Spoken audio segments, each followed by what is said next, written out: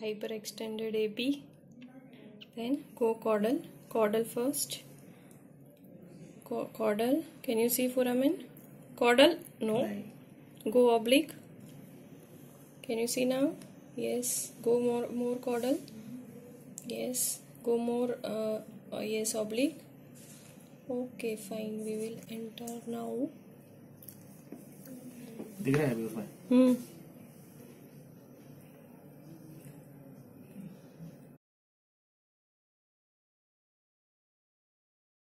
End on.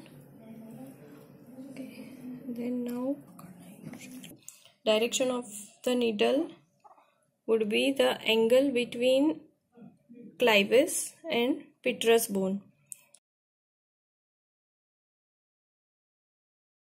This is the angle. So our direction is this. This is pituitary fossa.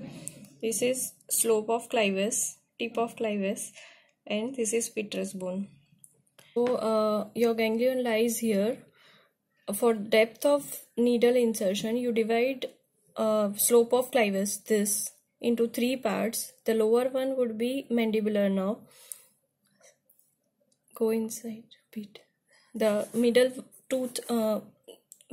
two-third would be maxillary nerve, and the innermost would be ophthalmic nerve.